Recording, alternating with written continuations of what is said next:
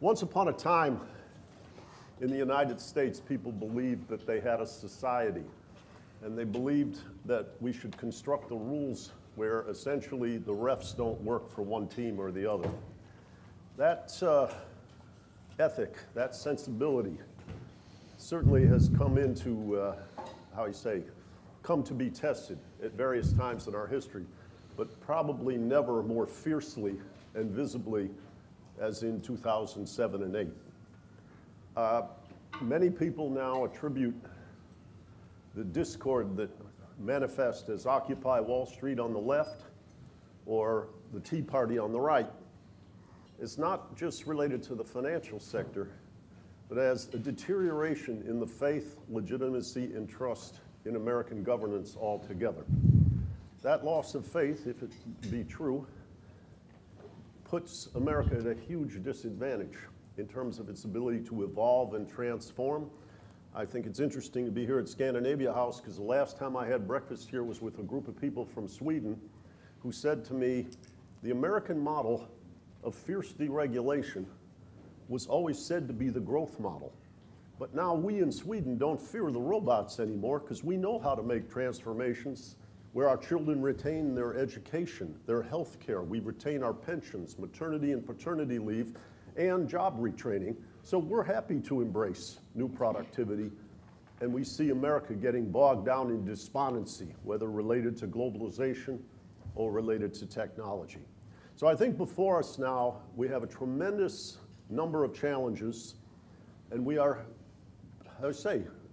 burdened with the need to regenerate faith and trust in our social systems.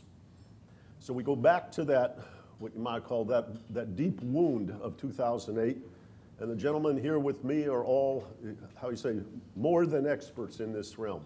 Starting down at the end, the moderator today, Dennis Kelleher, who worked with Senator Dorgan in the leadership office during the Dodd-Frank legislation, and in recent years runs an extraordinary organization called Better Markets. I'd encourage you to read Stephen Brill's new book, because Dennis is featured as one of the good guys who's trying to turn things around. Tom Hoenig, you've always been trying to turn things around in a good direction, whether at the Kansas City Fed or more recently at the FDIC. And I know you've had some serious commentary on Michael Greenberger's work and a new Glass-Steagall and things of the sort.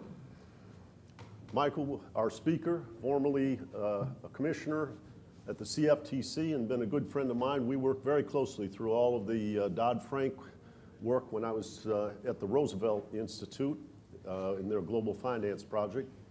And last and certainly not least, we have Chairman Paul Volcker, who I thought weighed in tremendously to the point where, how would I put it? Even the industry started to attack you. And as INET founder George Soros says, sometimes you got to be happy who your enemies are.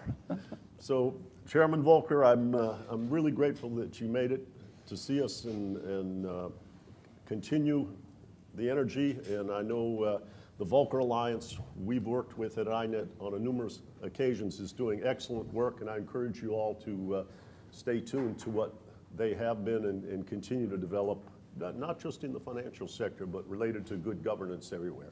So with that, let me turn it over to Dennis and carry it from here. Well, good morning, everybody, and thanks, Rob, and thanks to INET, not just for kind of generically everything that they do, but for their steadfast commitment to paying attention to issues, no matter how complex, if they're important. And what we're doing here and talking about really one of the most important things in financial reform in the financial sector, which is derivatives and the cross-border implications of derivatives. Now, it's not going to make a headline and it doesn't fit in a tweet, but it's a heck of a lot more important. And Michael's going to go through his paper, but I wanted to say to start, first of all, you know, the crash, as everybody here knows, had a lot of different causes, but nobody can deny that derivatives were at the core of causing the crash. Derivatives were time bombs laid throughout the financial system, and at the same time, they were a conveyor belt that delivered those time bombs throughout the global financial system. And what this paper really is about is how that happened in 04, 5, 6, 7, 8, boom, the time bombs explode throughout the world. The conveyor belt worked, unfortunately. And essentially, this paper talks about how that conveyor belt has been rebuilt by subterfuge by an industry committed to evading the most sensible, modest, and fundamental and necessary protections. And so Michael, who you should, it's not that long of a paper. It's 100 pages, and I'd encourage you to read it because it gives you the broad sweep. It puts it in context. It's actually said in English. You can actually understand it, even if you're not a derivatives professional, which most people are not, thank God, right? So with that, really one of the nation's most experienced, knowledgeable, and articulate experts on the CFTC derivatives and the cross-border implications. Michael's going to run us through the highlights of the paper, and then we're going to have a discussion about it. Okay. If it's okay, I'm going to use the podium.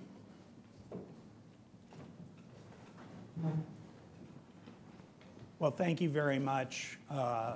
As Rob said, Tom Ferguson, who was my editor and prodder through this entire thing, unfortunately, he couldn't be here today. We started working together right after the meltdown. I'm in D.C., Rob was in New York. Tom, at that point, was in Boston. But we saw each other a lot. Tom, Rob, INET have done wonderful work, and I'm indebted to them. They funded this paper. Dennis is one of the top market advocates for the good guys, and Better Markets has just done a fabulous job. I'm honored to have Mr. Volcker and Mr. Hoenig here today to comment on the paper. When I walked in, somebody was thumbing through the paper and said, "This is over 100 pages." Actually, it's 110 pages.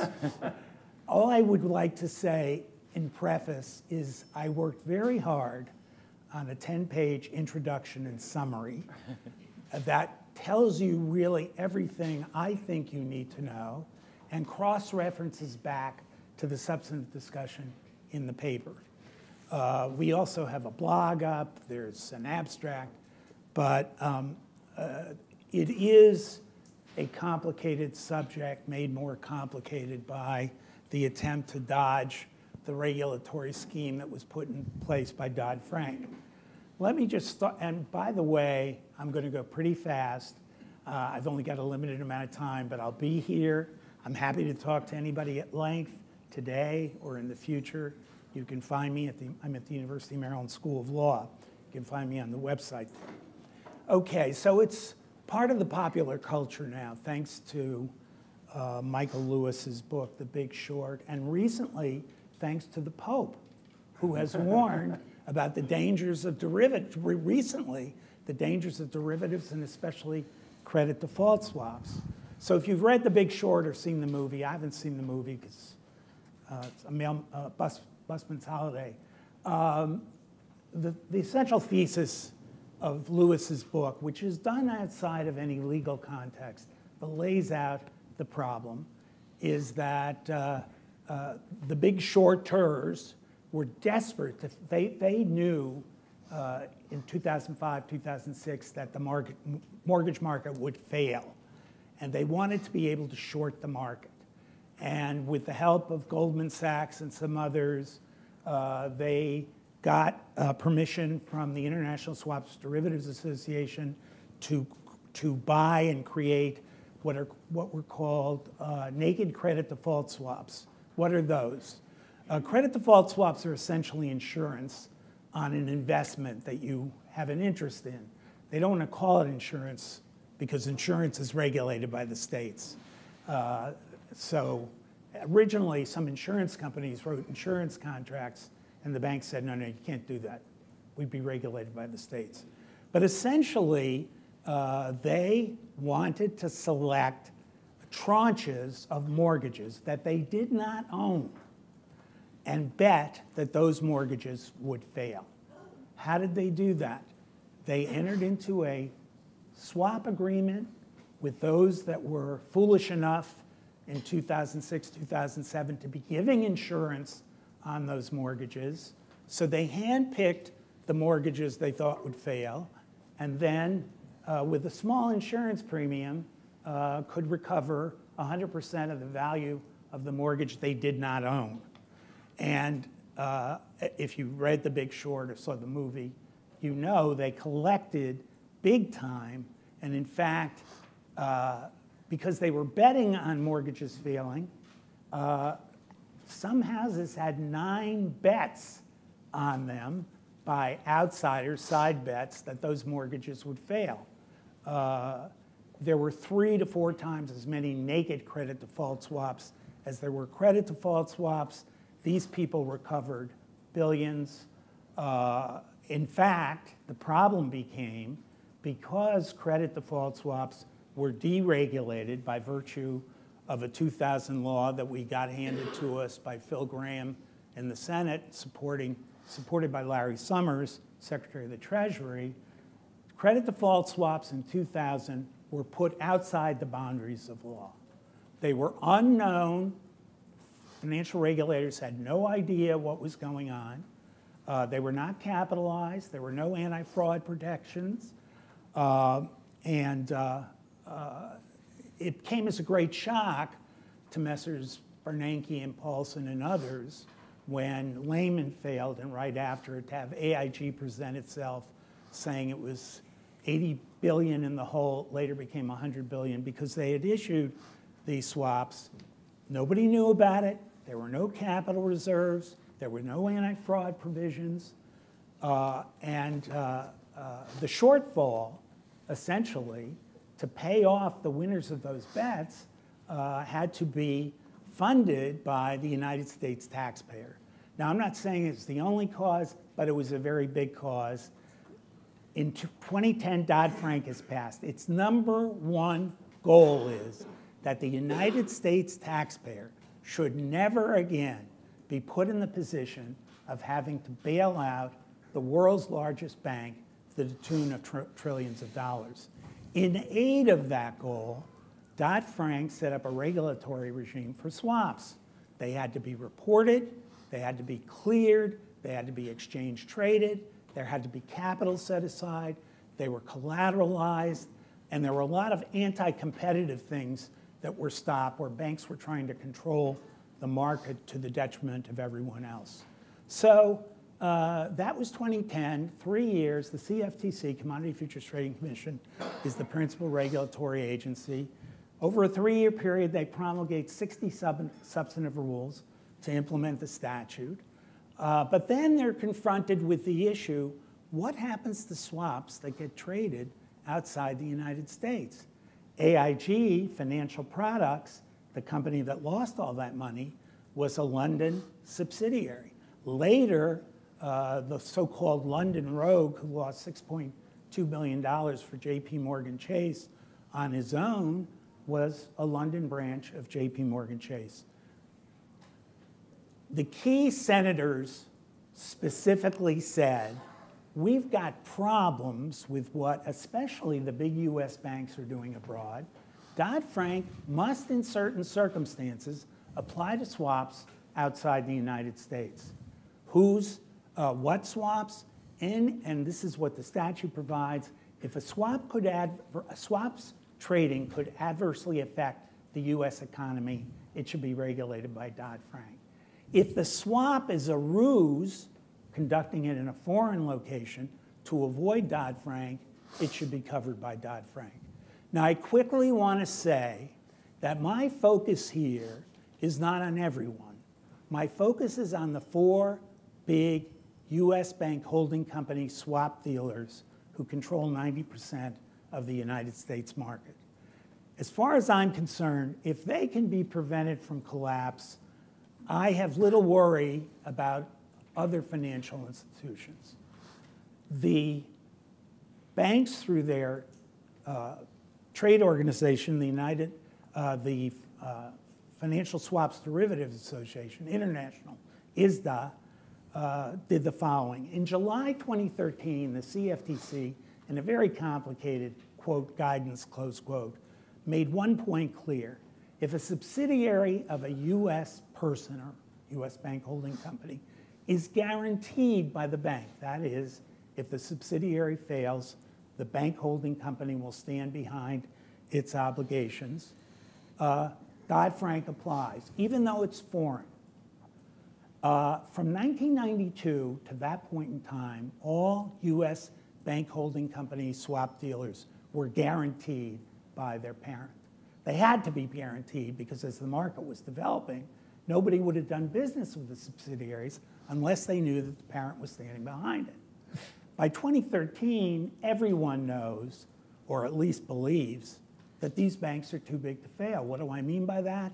That if they collapse, the U.S. taxpayer will likely be called upon again to bail them out. That, as a study I cite by Tom Ferguson, INET's research director, that too big to fail concept is embedded in the stock price of those big banks. July 2013, the CFTC says if your subsidiary is guaranteed, it's covered. August 2013, under cover of darkness, with no public announcement, the International Swaps Derivatives Association gives its members, including these 4 banks, language to de-guarantee their subsidiaries. That had never been done before. Now you might ask, who will do business with a de-guaranteed subsidiary?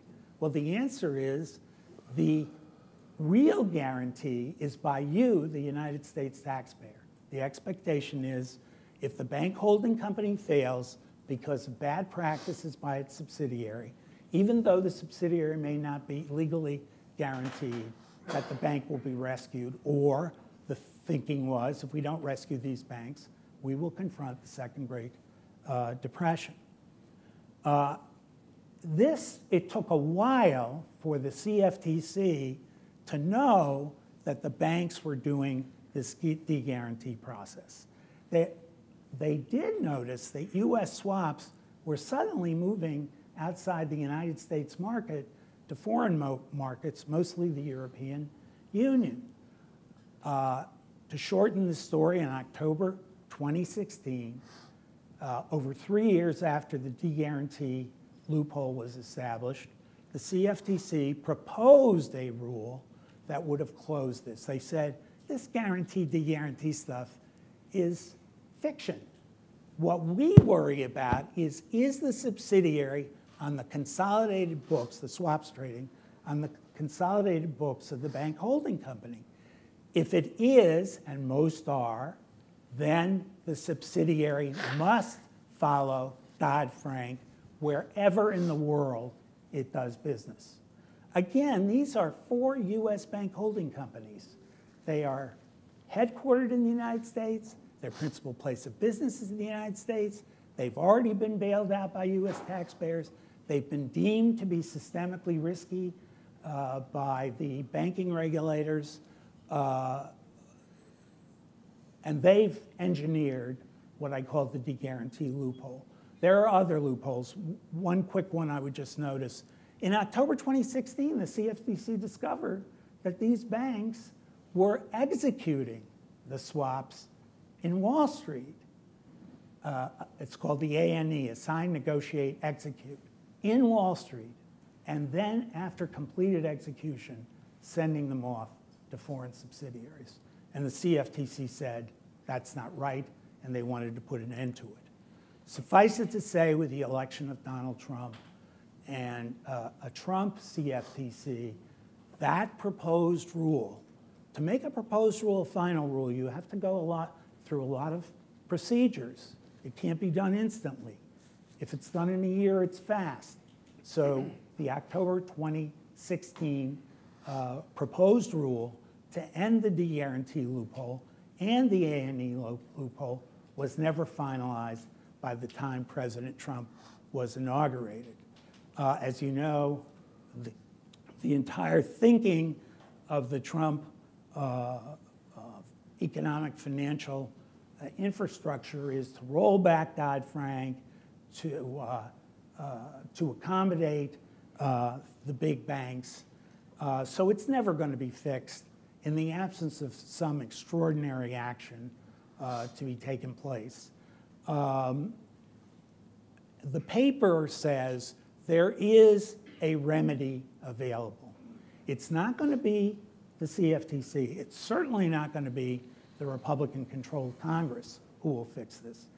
But the Commodities Act gives state attorney generals and state financial regulators the right to go into federal court to sue over violations that they can show will have an adverse impact on the citizens of the state. That's great. The one problem is, as I say in the paper, and Senator Dodd said this in spades, the understanding of the swaps market, somewhat aided by Michael Lewis, somewhat aided by the Pope, is not very good. It is the least understood of all the financial markets. Not because it's so complicated, but because everything has a confusing name associated with it, a naked credit default swap, which is really insurance on property or assets that you don't own. You can't call it insurance because it would be regulated. So it's a naked credit default swap, collateralized debt obligations, asset-backed securities. The biggest problem we have in getting state attorney generals to do this, who, by the way, in other fields have been very aggressive in the financial sector, is a lack of understanding. And my hope is that the paper will provide them and others with the fundamental tools to understand what's going on here. The 4 big bank holding companies putting their trading abroad. Dodd-Frank applies under Dodd-Frank if that trading could adversely impact the US economy. Well, we've seen that movie already.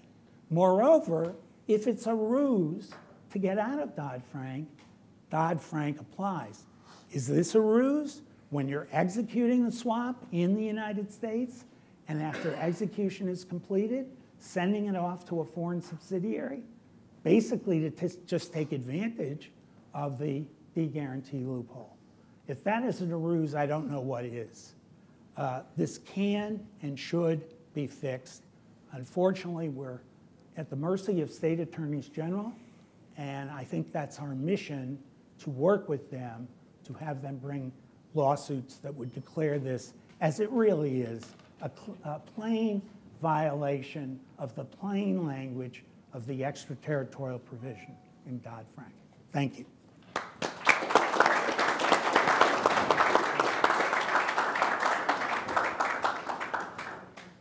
Well, thank you, Michael, for that overview.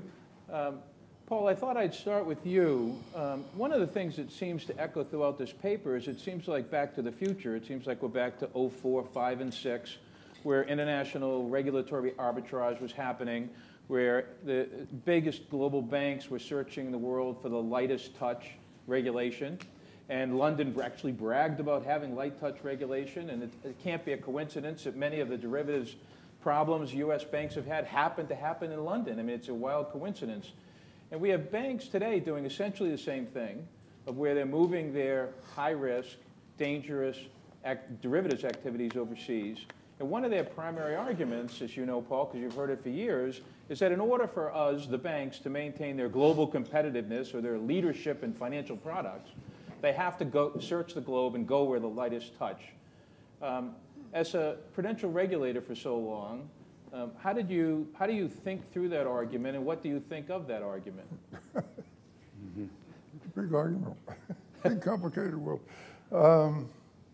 Look, I don't know what I can bring to this little meeting. Rob adequately described what's been going on. You have a very detailed explanation here of one aspect. I happen to be 90 years old. You do a little subtraction. I started out in banking 70 years ago, and I've been in and out of banking and government for 70 years.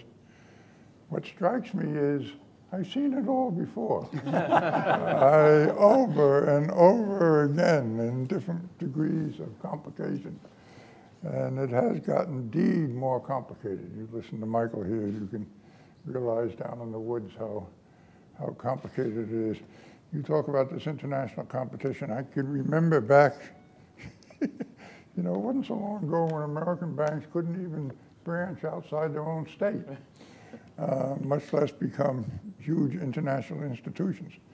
And I can remember testifying once, isn't this terrible? American banks can't survive. They have these big overseas banks like the Deutsche Bank a prime example of beauty in banking, operating around the world, and here we are, come from those Japanese banks are so big and powerful, we can't deal with them.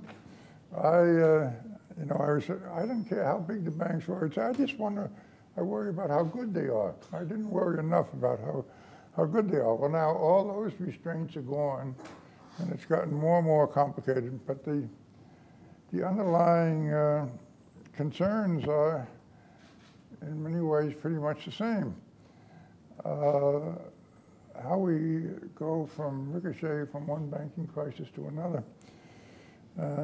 I don't know. In my old age, I don't know why I got inspired to write a memoir. And at this point, when it's practically finished, I wonder why I did this. Chapter 1, Chapter 2 repeats Chapter 1. Repeats the previous chapter. And it's a complicated world.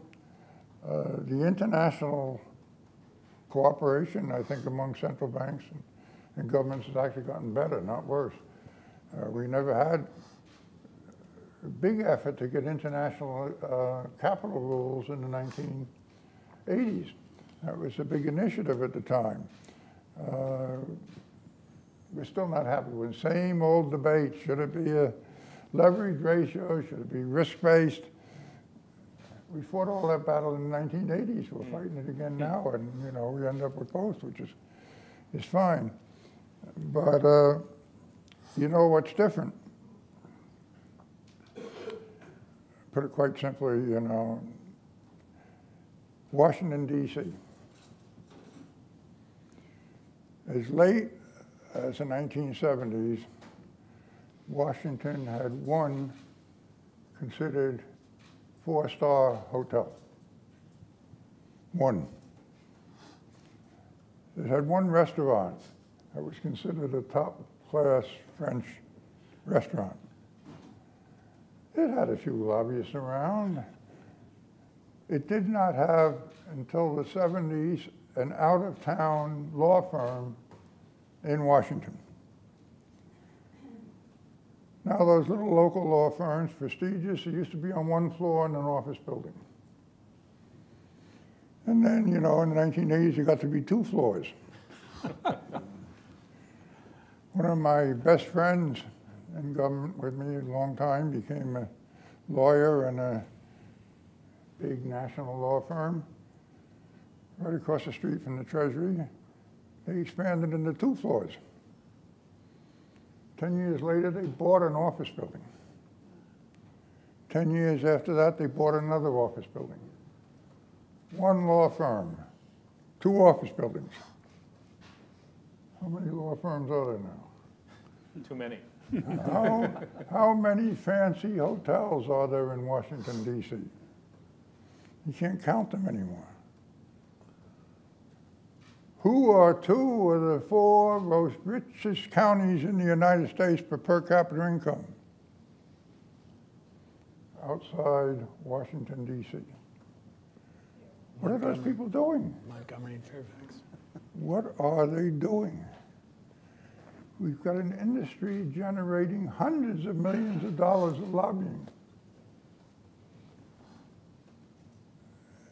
And you need some lobbying, you need some truth-telling. But when does it become just so outrageous? And the campaign expenditures are so great and loom so large for the congressmen that they're susceptible to any little visit from a friendly lobbyist who, before he leaves, says, yes, I do remember when your next fundraiser is. I'll get off subject here, but I think I'm on subject. You were talking about derivatives. That's a big deal. Hard done it from nothing. Invented, hardly existed 20 years ago. Just since it sometimes rises, let me raise a question about so-called Volcker rule. You know what that is? Yes.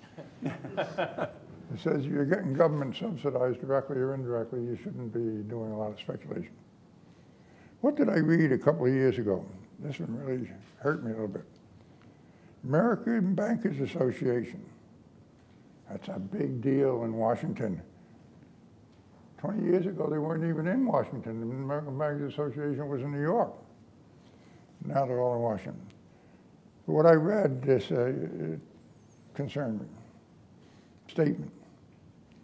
Rather than solving problems, the Volcker rule has created problems. Okay. How? It has operated to impede the efficient operation of the financial system. Oh, how did that happen? I don't know.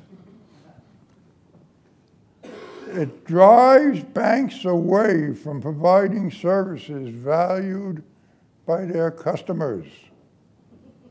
Like maybe Wells Fargo out there. And, it reduces competition in affected markets. Not quite sure what markets they're talking about, but what really hurt, it is an overall drag on the economy. Little did I know that my little rule would be an overall drag on the economy. Jesus, we got unemployment under 4% now. If we didn't have the Volcker rule, maybe it'd be 2%, 1.5%. I mean, we've only had 10 years of uninterrupted expansion. We have loans rising faster than GDP. You've got small loans going up faster than big loans. I mean, you know, I really get upset by reading all this stuff. I opened up the Financial Times yesterday. Big headline. U.S. banks poised to hand out $170 billion. Hand out $170 billion because they're suffering because of the Volcker rule. How can they possibly do it? Dividends and buybacks exceed profits.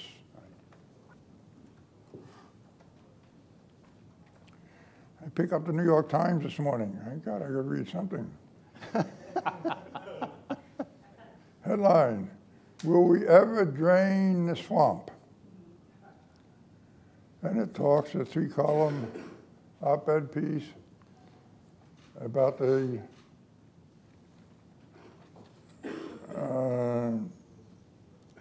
advisory business about lobbying, hundreds of millions of dollars spent on lobbying. Now, what do we do about it? I don't know. But I do think things have gotten more complicated because of technology. It's harder to deal with. But what strikes me in going back over this 70 years, and you could go back longer, how much some of the complaints that were apparent then are apparent today. And one that stands out is, why do we have 5 regulatory agencies overseeing the banking system? I read complaints about it 70 years ago. Competition and laxity. Unwillingness to press banks and other financial institutions for fear that the other agency will, you know which one that typically is with the banks, will go ahead and not insist. Banking regulation is a very tough business. And you can't compress it into rules hundreds of pages long, which try to cover every possible detail of what could go wrong. It's not just a problem with banking regulation, it's a problem with accounting and a lot of other things. And if you don't have a strong regulatory system to deal with it in a common sense kind of way, you're in trouble. And what struck me is that that was a problem 70 years ago, and it's a problem.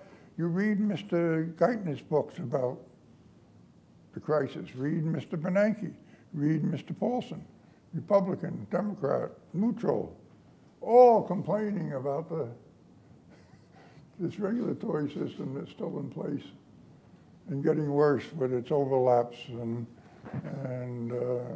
inconsistencies and failures to deal with some problems. I've been there, I know about it.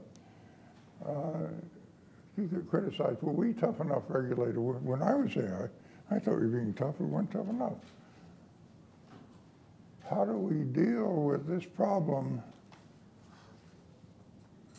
which is a governance problem? And it's related to the broader governance problem that Rob was talking about. But it is a very real problem, and it's going to take a lot of effort to carry through this. You know, there's been a lot of talk about this Volcker rule. I try to stay away from all this. I'm too old and all the rest. But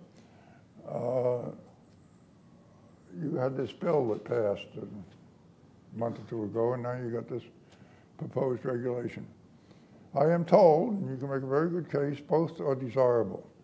Both are an effort to simplify. God knows we could use some simplification. To what degree, and this is unknown, is it going to become a vehicle for weakening the substance, weakening the core? If it's simplification, great. If this is a subterfuge and opening the way to diluting the core, it's just one little example. I think it's relatively little in the whole scheme of things, but an example of how difficult it is to get coherent, effective, disciplined regulation against an overpoweringly different environment in terms of the money and resources spent on finance in the electoral process and in the lobbying world. I think this is a huge challenge for the country. You know, I can think of imaginative ways of dealing with it. What chance they have of success is another question. So I'll stop emoting and well, thanks, Paul. what other people have to say. You know, but we'll give you a quick, short answer. You know, DC is now in the loophole creation and exploitation business, and you've well talked about that. And your question was, what do we do about it? Well, what I would say is there's some obvious things to do about it, and one is to support those who fight back. INET, Better Markets. Read Steve Brill's new book called Tailspin that highlights 10 different organizations that are fighting back to try and provide a counterweight to the money and power of special interest. The uphill battle, but they don't get anywhere near the support that the industry gets for all the obvious reasons. So short plug, but I'll move on. Michael ended his talk by talking about a lack of understanding of derivatives due to what I call industry-created complexity. They use it as an intimidation weapon. They use it against the regulators, against knowledgeable people in the general public. But part of the problem with lack of understanding is they're also in the active concealment business. One of the benefits, quote-unquote benefits, of moving derivatives overseas is they don't have the Dodd-Frank reporting requirement, so you don't even have the information to try and understand it. Now, Tom, as a regulator for many, many years and a warrior for sensible, modest regulation, both so that the public can be informed and the regulators can be informed and do their job, what's your take on Michael's thesis? Well, let me start by saying Michael's paper is about more than an obscure footnote that allows them to move this stuff. It's a history of the industry's lobbying practice, of removing their barriers to the pursuit of increasing risk backed by taxpayers. And so when you go through the history and you see it in the 90s, where the efforts were to at least get some sense of what was going on with the derivatives book, it was batted back by not only the industry, but some of the regulators. And what we've done is now we've carried that forward. People say, what crisis? The traders today, remember it's 10 years ago, things are great, so you leave it behind. And so what you're finding yourself with today is a well-subsidized industry. Too big to fail is a huge subsidy. It allows you to take on marginal risk beyond what you would otherwise take because your counterparty, your creditor, if you will, is confident that you'll be bailed out. And that is a huge competitive advantage for these particular players, and that's why they're going to fight any kind of rule that restricts that. And one of my points is if the public or if the counterparty or the creditor truly believed that this institution would be allowed to fail, a lot of this activity would shrink, because they're not going to put up with no capital. They're not going to put up with opaque positions in derivatives around the world. They're going to insist on knowing things, and we've left that behind. And I think what Michael's paper did is show this gap between what was intended in Dodd-Frank and the Volcker rule and what is accomplished. And until you change the subsidy and the too big to fail problem, and you're not going to get the too big to fail problem solved through more regulation. That's why for years I've said it's not just simplify the rules, it's simplify the industry. These largest, because they're universal banks. You cannot be a broker-dealer independent and compete successfully with a universal bank. You just don't have the subsidy they have. So we'll see that grind away as we did earlier. So it's a real issue. And the real problem is, how do you get these institutions in a position to be allowed to fail? Not all at once, but allowed to fail and with confidence. And until you do that, you find a footnote, you play the footnote. The regulator is slow to react, so it's already outside the reach. You'll see that over and over again. And to Paul's point, it may be a little bit off topic, but it's not really when you come to the Volcker rule, designed to say simply, you cannot gamble with deposit-insured funds and a backstop of liquidity that is almost infinite in its availability. You cannot do that. And now we have, in the implementation, it was made far more complicated than it needed to be. My point then, and I think Paul's was, thou shalt not engage in this activity. If we have strong supervision, we will test you, and if you are, we will fine you, or you will be held accountable for it. And what is in this, even this revised proposal is, and your CEO has to attest to this fact. But when you read the proposal, it's kind of an example of what we saw here with this obscure footnote. When you read the proposal that's about there, it is 400 pages long. It is as complex as the rule. It has 300 plus questions that are, pardon my words, designed, I think, to raise the possibility of repealing Volcker, not simplifying it. And those are all things that we have to be aware of. And finally, to Paul's point, I've been only in Washington 6 years, and I'm going back to Kansas City. But my point is, when I looked at the Capitol, and it's a beautiful place, and I said, it's now an anthill, not a hill, because all the lobbyists, 15,000 or so, swarming around that mound, you have a sense of why these things are increasingly complicated and easily gamed. And the complexity is designed for the gaming of the system. So I have real concerns about how we'll do this, and what we end up with is a new crisis. I don't know when. I'm not predicting one. But when you put $600 trillion of derivatives, and you don't know what's in them, and you don't know how much of it is, when you're netting all kinds of one swap against another that they're completely different, you are asking for trouble because you are ignorant in what's going on, and that's a prescription for trouble. Only in Washington, D.C. would some bunch of regulators propose a rule that's 400 pages long and shamelessly claim that it's to simplify a 700-page prior rule. So, Michael, you went over a lot of really interesting things in the paper, and again, I'd encourage you all to read it. But one of them I thought you spelled out well and is really important and should offend everybody's sense of rightness here, which is the concept of substituted compliance. So the CFTC basically made up this thing where if foreign jurisdictions say that they're going to regulate the foreign activities of U.S. banks in their jurisdiction like we regulate them, then oh fine, we'll let them regulate them. And so, but to me, it sounds like, A, we're outsourcing the protection of U.S. taxpayers to foreign regulators, and those foreign regulators actually have an unbroken record of failure. So I'm curious, why that is, and I hope you weave it in, but Sharon Bowen, who is a fantastic former commissioner of the CFTC, did an excellent job in a dissent on a vote that was very important, detailing how crazy this is. So when I talk about my brilliant insight here, I'm now properly crediting Sharon.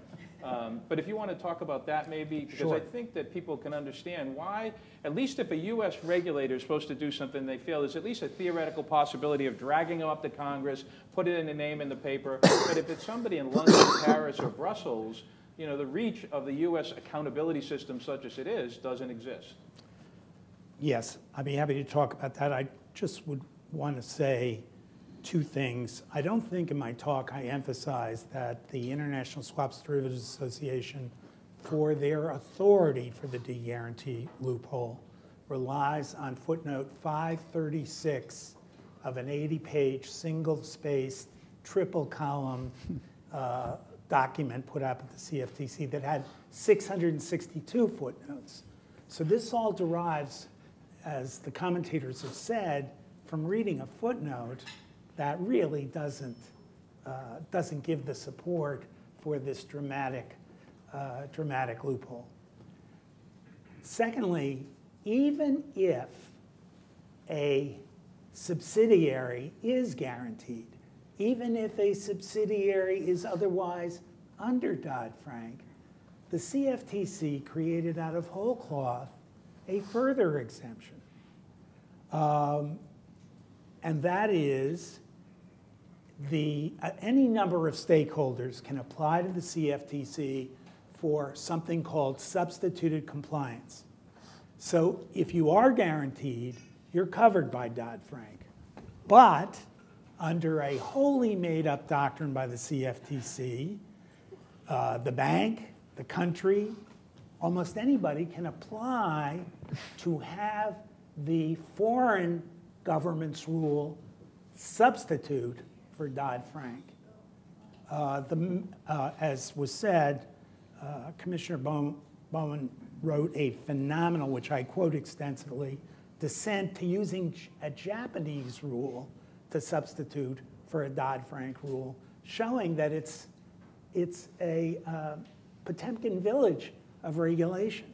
The other big substituted regulation is the European Union. And all I can say is look at Deutsche Bank.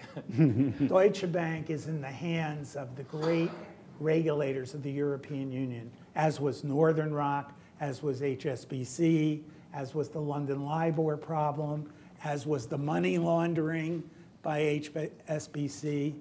So essentially, what happened is the European Union said to the CFT, there was a trade war. They said, look, if you're going to apply Dodd-Frank when your US companies do business in our jurisdiction, when they do business in our jurisdiction and are regulated by us, we're going to regulate them out of existence.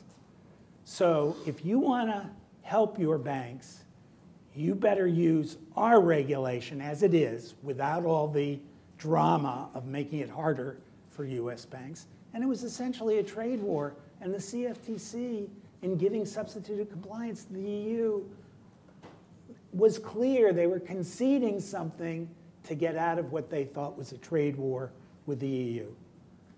And as I said, Commissioner Bowen's dissent and the Japanese substitute compliance says it all. But again, if the purpose of Dodd-Frank is to regulate so as to avoid the US taxpayer bailing out to the tune of trillions of dollars, not just US banks, but foreign banks. Let's say there is a collapse of a big US bank holding company because it was regulated by the European Union. What is the average person going to say when they're explained as the bailout progresses? Oh, we tried to take care of this. We gave it to the European Union to regulate Citibank, JP Morgan Chase, Goldman Sachs, and Bank of America. It just makes no sense. But as the economy seems to be booming, as I say in my paper, there's a lot of writing by very respected people saying indebtedness, consumer indebtedness, is mounting to the extent that mortgage indebtedness happened in 2007, 2008. Defaults on auto loans, student loans, credit card debt are skyrocketing. Banks are losing a lot of money out of this. Oh, and by the way, all this indebtedness has the very same financial engineering that surrounded mortgages in 2007. Asset-backed securities, collateralized debt obligations, credit default swaps, and yes, naked credit default swaps. In other words, people are betting that student loans, auto loans, credit card debt will not be paid off, even though they are not extending the debt. The final thing what I would say is the good news in all this is I think we really took a turn for the worse by bringing in the Trump deregulatory philosophy. The Tea Party got started as an opposition to US bank bailouts. Progressives are opposed to US bank bailouts. There was this sort of quasi-deregulatory bill passed, S2155, I talk about it in my paper. It was for small banks. Banks no more than $250 billion in assets. That sounds like a lot. JP Morgan has $2.5 billion in assets. Trillion in assets, I'm sorry. I lose track of the dollar sign. JP Morgan and Citi said, oh, this is for banks up to 250. We want to take advantage of this. The outcry against that was overwhelming. Shareholders meetings of Citi, people were getting up saying, don't put yourself and my money in the position we were back in 2007, 2008. Even the conservative Republican senators who supported the modest deregulatory loophole said, we are not going to pass legislation that deregulates the biggest US banks. The problem is we do not have a spokesperson in power to be able to take advantage of that bias against deregulation, and certainly not in this administration. But as I said, I think the immediate way out of this is to get state attorney generals to bring lawsuits. They can do so under the Commodity Act. But in the long run, I think regulating big banks does resonate politically. We just need a spokesperson for it. Well, before I hand it over to Rob for the Q&A, I want to say terrific discussion about a really important topic, but it's important to keep in mind that what we're talking about is derivatives regulation under the CFTC. The same type of loophole creation and exploitation and deregulation is happening at the Fed with capital, liquidity, counterparty, et cetera. The same thing is happening at the SEC in various areas, and at the OCC, and at the CFPB, where, interestingly, the acting director said, you know, when I was in Congress, if you were a lobbyist and you gave me money, I'd see you. And if you were not a lobbyist, if you were a lobbyist and you didn't give me money, I wouldn't see you. So this is actually just one piece of a much broader picture of massive deregulation that's happening across the board throughout the financial industry in Washington, D.C. today. So thank you all for that. And Rob will lead the Q&A. Let's see, start with Dan, and then we'll work our way around. Hi, Dan. Wonderful paper. Do you have any estimate as to the metrics of the notional amount that's exposed today? Oh, thank you. The notional amount metrics relative to the metrics before the crisis. And Tom, Dan Trullo, before he left us, he didn't really leave us. Before he left Washington. Before he left Washington, you know, viewed the adjustment of bank regulatory regime as between the U.S. and Europe as an evolving process, and he was willing to give them some time. I think he said that back in 2014 or 15. Whatever happened to the notion of aligning the regulatory regimes? Is that just flown off the table at this point? Michael, please. Yeah, if I can just quickly say, that I have a history of the European Union and the G20. 2008, they say, let's hold hands. We're all going to regulate derivatives. Here are our principles. Only 2 countries adopted those principles, the United States and arguably Japan. As we move further away from the crisis, the European regulators were captured. They have not put in place Dodd-Frank-like principles. And the thesis is 2008 was a once-in-a-lifetime experience. And it'll never happen again, so who cares? And with Chairman Powell telling us, and he has basis for saying that, we're in an economic boom, that's fine. But Stephen Pearlstein just wrote a long column for the Washington Post. I talked about student debt, credit card debt, auto loan debt. He points out that the big corporations have extended themselves by borrowing to buy back their stocks. He sees that. So there's a lot out there. As people have said, I'm not saying I predict a crisis, but we are not in a utopian economic situation.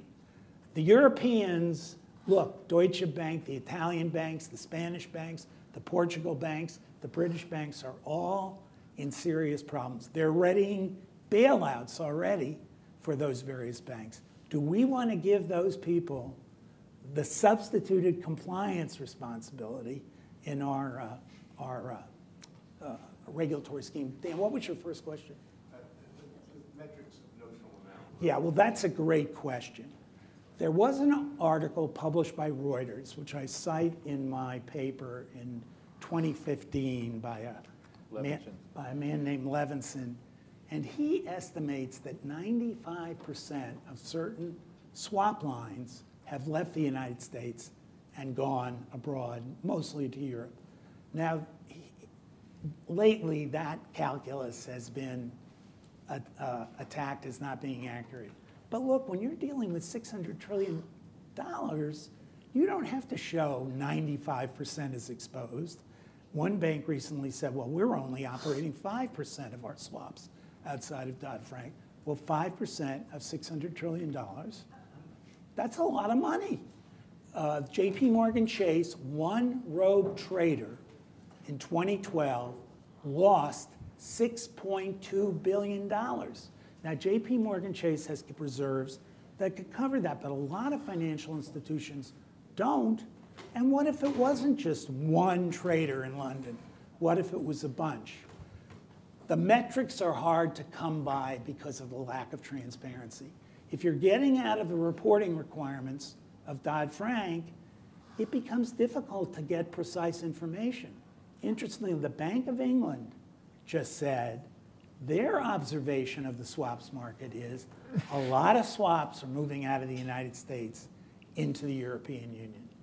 But we can't get metrics. What we need is to have somebody with subpoena power to get the information.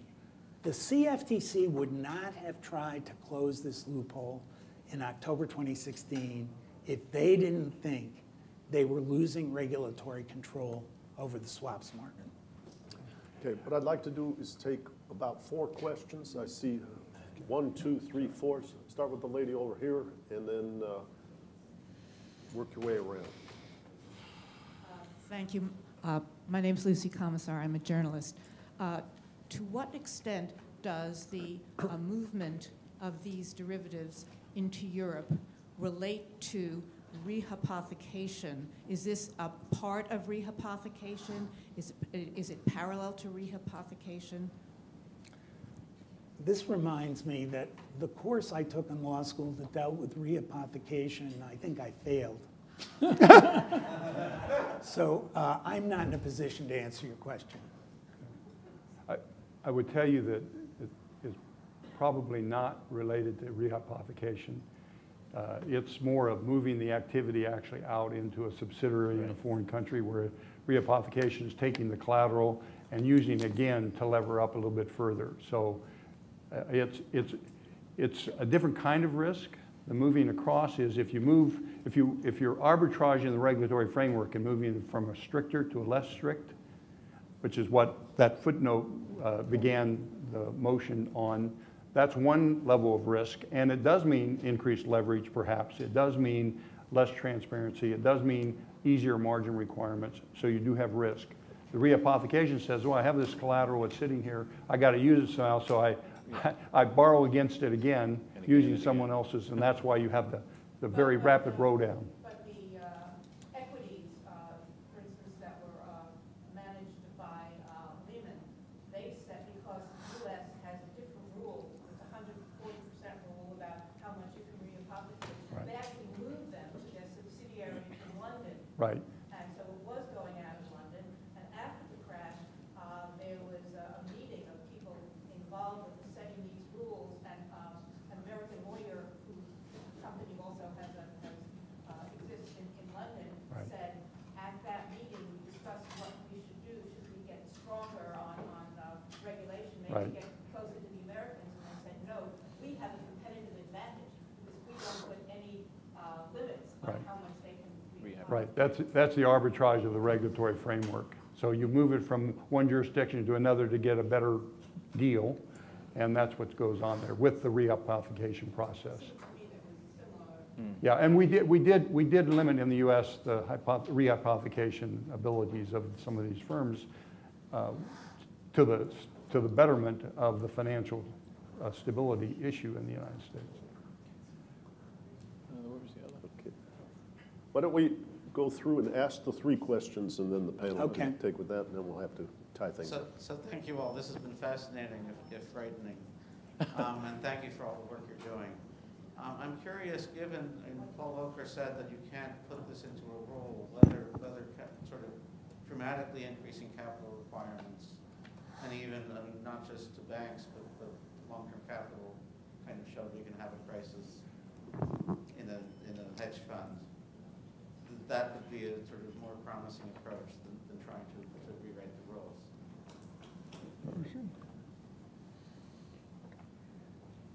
I just wanted to ask the panel, so about 3 weeks ago, a story came out that the Goldman Sachs equity derivatives desk in one day, in February 5th of earlier this year, made $200 million. Now, it's hard to say that that was market-making operations and wasn't proprietary trade. And what I found, I'd love to get just the response from the panel, what you thought of that, but the story literally lasted a day, and then we just moved on, and boy, those guys at Goldman Sachs are really smart, and we just moved on. And this was done with derivatives. A lot of it was derivatives, equity derivatives, specifically the VIX and volatility derivatives.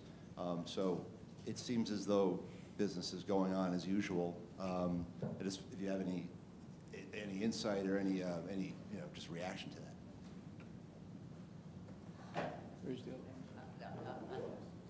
I want to take a slightly different tack. I share the concern of the paper writer at the panel that the growth in debt relative to GDP is very unlikely to end well. And a lot of it is taking advantage of government guarantees. We try to write regulations to avoid the exploitation of government guarantees, but it's the government guarantees in the first place that kind of allow for the exploitation. And I'm wondering if the time hasn't come to, why do we need banks? There's enough expansion of credit from all kinds of sources that if the Federal Reserve, if people could just buy treasury bills directly and have their cash in treasury bills, interest bearing, if they wanted to invest in something that then lent, it would be just like a mutual fund without any underlying or implicit guarantee. And I think if we took away those implicit guarantees, we would solve 90% of these problems. And I'm wondering if there's enough credit available. It seems to me that the whole idea of banks is passé. Well, to answer some of the questions as they've come up, hoping that this can be corrected by increased capital, I think, given the direction today of decreasing capital overall, is just, it's not going to happen. I think Chairman Volcker and Vice Chair Hoenig could answer that more directly.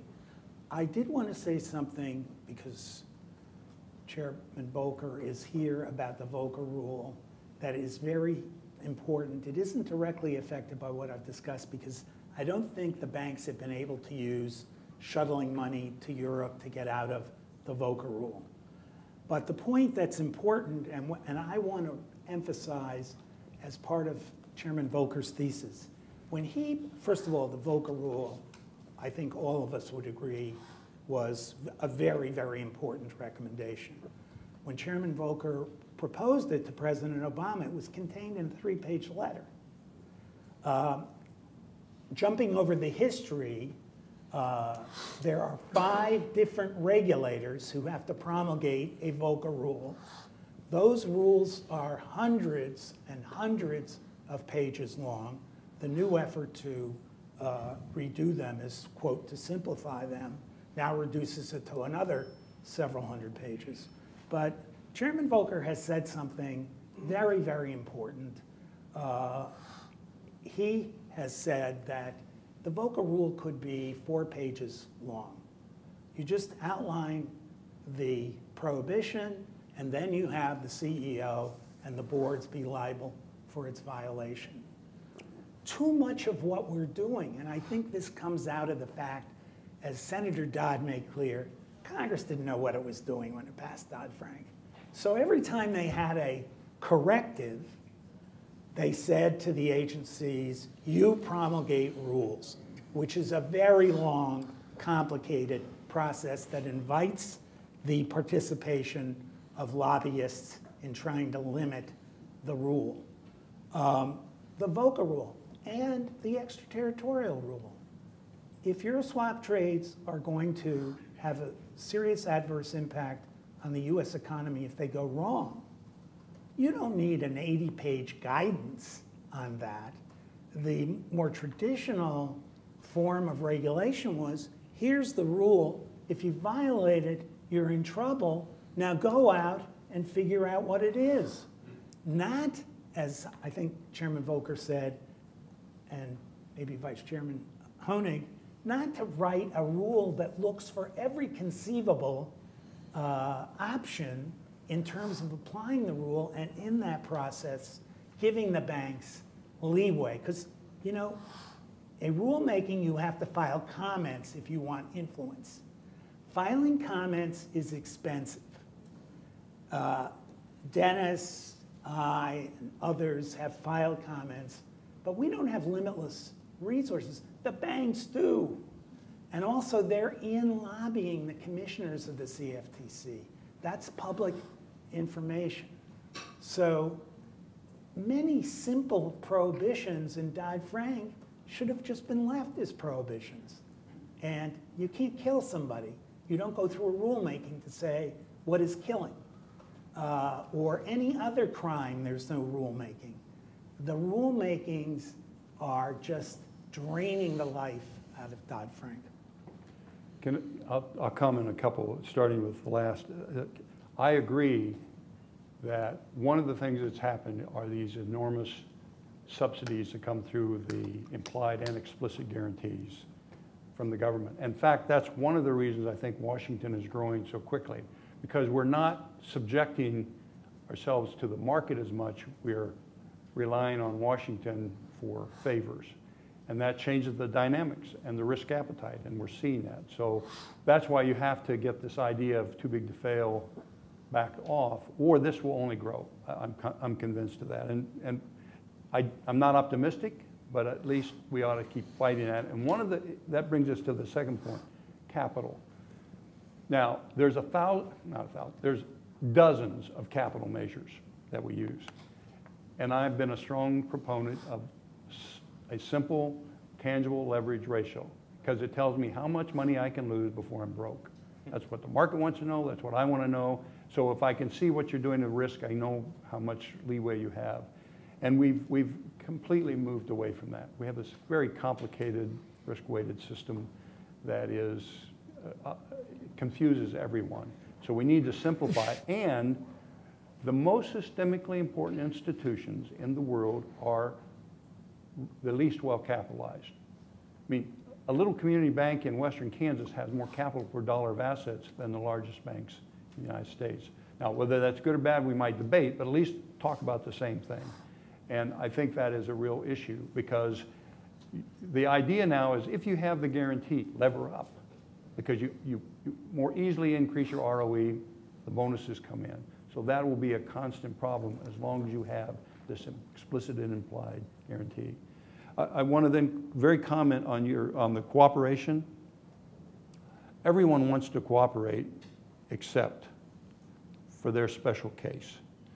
And the Bank of International Settlements, and I have a lot of respect for, you have the supervision committee, the various countries come in, try and come to an agreement, but behind that is every country's, shall we say, anchor institution. And even in building the capital ratios up, whether it was risk-weighted or otherwise, leverage ratio afterwards, it's easy to say, yeah, we need more capital, but.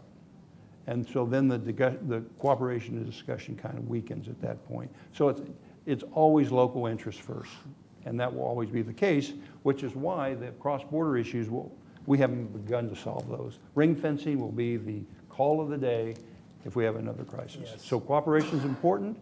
I always want to keep striving, and in today's dynamics and world, I don't think we're headed that way. We're headed the other way. We'll see what happens. Thank you. It's also fascinating that people talk about capital. They say how much and what type. Nobody ever says, well, what against what? What is how much or how little? Right. So if you look at the data done on the crash of 07, 08, 09, the first question should be, what was the capital shortfall that U.S. taxpayers had to fill in, right? What was that? Well, it appears, because there has not been any robust comprehensive analysis, north of 20% was the capital shortfall when you look at it. That's after being backstopped by the full faith and credit of the United States. The shortfall is about 22% or something. And we're arguing about what are the capital levels at the biggest banks? Yeah. Well, today they're using yes. capital leverage tangible. Right. They're about 6.5%. 6.5. Right? And in Europe, it's 200 basis points less. So theoretically, they can even weather a crisis less than a third, right, worse than it was before. So, well, and you have to remember, let's say it's 6%. It's not 6% that you can lose. Right. You can lose only a fraction of that before people become absolutely paralyzed and the liquidity crisis emerges, and that's when everything runs. And that's the real danger that we face. Or you can also say they doubled the capitals. Yeah, right. Well, oh, they do all the time. Well, there was somebody from the Fed, I don't remember his name, but when somebody was making that argument back in 2010 or 2012, somebody said, well, 2 times 0 doesn't get you very far. So, I mean, the doubling was always comforting. And somebody said, well, why don't you triple it? Well, we better tie up. I'm thinking of the old Billy Preston song, nothing from nothing equals nothing. But I think there are a lot of themes here today. First of all, we have 4 very experienced, extraordinary people who've done a lot of public service here. And as we're trying to manage in our society this question of legitimacy and trust and representation in a complex domain, I'm reminded of John Kenneth Galbraith's statement. You should all read this book. It's called The Short History of Financial Euphoria. It's only about 100 pages, and it's fantastic for the, how would I say, the farce that our society repeatedly returns to. And he says, for practical purposes, the financial memory should be assumed to last at a maximum no more than 20 years. This is normally the time it takes for the recollection of one disaster to be erased and for some variant on previous dementia to come forward to capture the financial mind. And so here we are at halftime. And we have these diligent public servants reminding us not to relinquish, not to relinquish what you might call awareness, stay vigilant. And there are 2 themes in this. I don't know how much you know about the structure of blues music, but it kind of goes like this. I have no idea what to do. I have no idea what to do. Well, let's get back to work. And so I think of 2 songs today. You sound like a central banker. What's that? You sound like a central banker. It's a central banker blues. That's good. Yeah. So there's kind of two variations in blues music. One of them is typified by the song Trouble in Mind. Trouble in mind, I'm blue, but I won't be blue always, because the sun gonna shine again in my back door someday. So you keep that in your spirit and you keep trucking forward. Keep But smiling. there's a newer variation, and I found a song that I think particularly pertains to one of our panelists. And it goes like this: and I love you, dear, but just how long? Can I keep singing that same old song? And I love you, dear, but just how long? Can I keep singing that same old song? I'm going back to Kansas City. Thank you all.